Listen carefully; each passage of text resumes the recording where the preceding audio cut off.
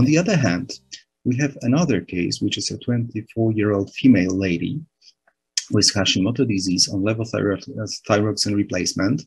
On ultrasound, she had a 4 millimeter lesion in the upper pole of the left thyroid lobe, EU-ThyRADS5. On final aspiration, papillary thyroid cancer was diagnosed. Voice was normal. Preoperative vocal fold function on laryngoscopy was normal as well. So it was a small tumor, and the patient was scheduled for a left-sided lobectomy. Surprisingly, soon after entering the left side of the neck, we experienced decrease in the amplitude with concomitant increase in latency, which is quite significant, sort of severe combined events. And we had to be very, very gentle not to experience loss of signal. So we stayed during the entire dissection in the yellow zone, but fortunately at the end of the operation, we had recovery of signal amplitude to the green area with anatomically intact recurrent nerve.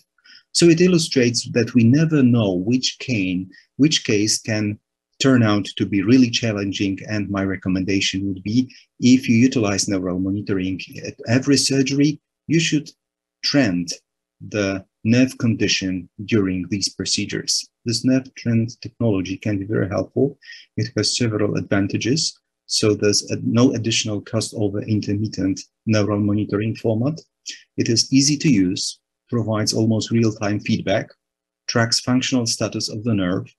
It is a step forward in prognostic calculation of the EMG tracings, and it allows for intuitive display, which is easy to follow even during challenging operations.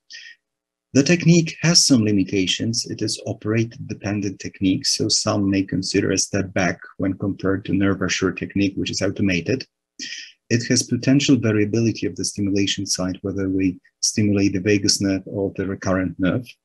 It may be more challenging to stimulate the vagus nerve in obese patients and also in patients with a large thyroid volume.